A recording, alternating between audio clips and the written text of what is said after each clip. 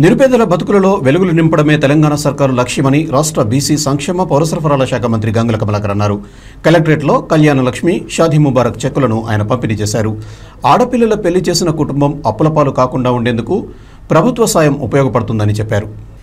కరీంనగర్ కలెక్టరేట్లో ఏర్పాటు చేసిన కళ్యాణ లక్ష్మి షాదీ ముబారక్ లబ్ధిదారుల సమావేశంలో మంత్రి గంగుల కమలాకర్ పాల్గొన్నారు. కరీంనగర్, కొత్తపల్లి మండలాలకు చెందిన లబ్ధిదారులకు చెక్కులు పంపిణీ చేశారు. 53 మంది లబ్ధిదారులకు 53,06,000 రూపాయల విలువైన 53 చెక్కులను అందించారు. లబ్ధిదారులందరూ స్వయంగా హాజరై మంత్రి చేతుల మీదుగా చెక్కులు తీసుకున్నారు. ఈ కార్యక్రమంలో మంత్రి గంగులతో పాటు కరీంనగర్ రెవెన్యూ డివిజన్ అధికారి ఆనంద్ కుమార్, కొత్తపల్లి ఎంపీపీ పిల్లి శ్రీలత మహేష్, మాజీ ఎంపీపీ వాసాల రమేష్, పలువురు మాజీ కార్పొరేటర్లు తదితరులు పాల్గొన్నారు.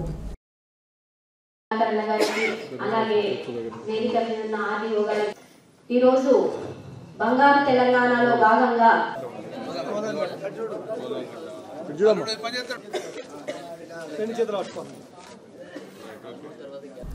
గత ప్రభుత్వాలకు సంక్షేమ కార్యక్రమాలపై ఎలాంటి ఆలోచన లేదని మంత్రి గంగుల కమలాకర్ విమర్శించారు. తెలంగాణ వస్తే ఏమొస్తుంది అన్నవారికి సంక్షేమ కార్యక్రమాలతో ముఖ్యమంత్రి సమాధానం చెప్తున్నారని అన్నారు. చిన్నారులకు విద్య అందేలా బీసీ, ఎస్సీ రెసిడెన్షియల్ పాఠశాలలు ఏర్పాటు చేశామని చెప్పారు. ప్రపంచంలో ఎక్కడా లేని విధంగా కేవలం తెలంగాణ రాష్ట్రంలోనే నిరుపేద ఆడపిల్లల వివాహాలకు ప్రభుత్వ సాయం అందుతోందని అన్నారు. ఇప్పటి వరకు ఈ పథకం ద్వారా దాదాపు 3,000 చెక్కులు అందించారని చెప్పారు. గతంలో ఆడబిడ్డ పెళ్లి చేసిన పేద ప్రజలు చాలా బాధపడేవారని, ఇప్పుడు ఆ సమస్య లేదని అన్నారు. పార్టీలకు అతీతంగా నిరుపేద ప్రజలందరికీ ఈ పథకాన్ని వర్తింపు చేస్తున్నట్లు తెలియజేశారు.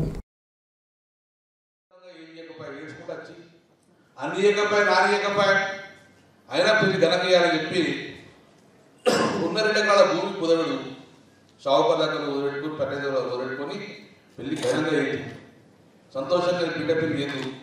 కానీ అప్పు మీద వాడే అనుకున్నోడు చేయకపోయిన మీద వాడే అప్పుకు అప్పై వ్యక్తిని మిత్తాయి ఆ ఉన్న పొలం కాస్త పెళ్లి ఖర్చుగా పోయిన పరిస్థితి. ఇది జరిగింది, మనం గ్రామాలను చూసినాం, మనం వాస్తవం లేదు.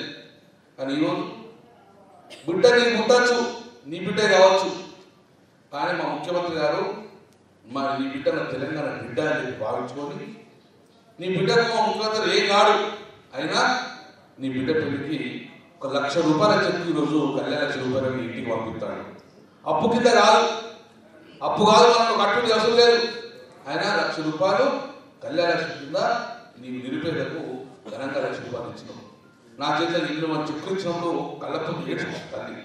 ఎందుకు ఎడుతున్నావు అంటే, సారు ముఖ్యమంత్రి నేను ఏం తెచ్చుకోవాలి, నాకు ఈ 1,00,000 రూపాయలు ఇస్తే నా బిడ్డ పెళ్లికైన ఖర్చును భూమికున్న కుదబెట్టుకున్న మొత్తం తీసుకుందు నేను సంతోషంగా ఉన్నానని చెప్పి 1,00,000 రూపాయలు పెద్దగా ఎత్తున్నాను.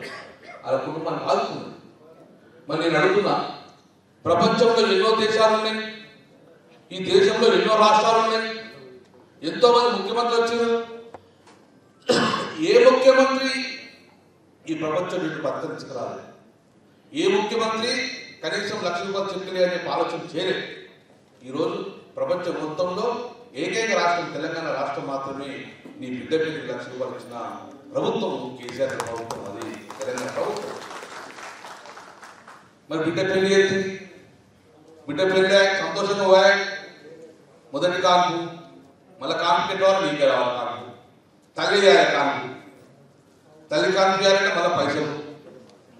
అందుకే ఈరోజు నీ బిడ్డ కాన్పు కూడా ముఖ్యమంత్రి గారు బ్రహ్మాండంగా ఆపరేషన్ చేయించి జేబులో 13,000 రూపాయలు పెట్టించి నీకు ఇంటికే పంపిస్తుంది.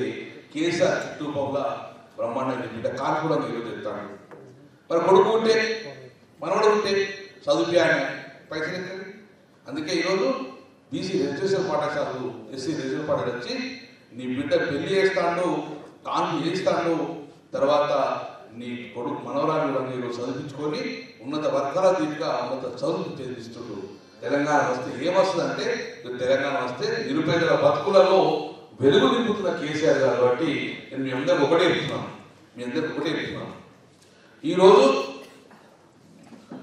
మన ముఖ్యమంత్రి గారికి మరి ఏమి చూడాలనుకుంటాం. ఎప్పుడన్నా మనం ఎవరైనా ఇంటికి వచ్చినప్పుడు ఆకలిస్తుంది అమ్మ అంటే కడుపు నిండా అన్నం పెడతాం. తెలంగాణ సంస్కృతి కడుపు నిండా అన్నం పెడితే పోయేటప్పుడు అవ్వా కడుపు నిండా అన్నం పెట్టావు, నీ కడుపు చల్లకుండా అని మంచి చల్లగా దీవిస్తారు. అట్లనే మీరు కూడా మా ముఖ్యమంత్రి గారు 200 బతకాలని చెప్పి మంచి చల్లని దీవెనలు ఇచ్చి ఒక సప్పట్లతో దీవెనలు ఇస్తే మా ముఖ్యమంత్రి అదే కాబట్టి ఈరోజు మా తల్లిదండ్రుల అక్కలకు అమ్మలకు ఒకటే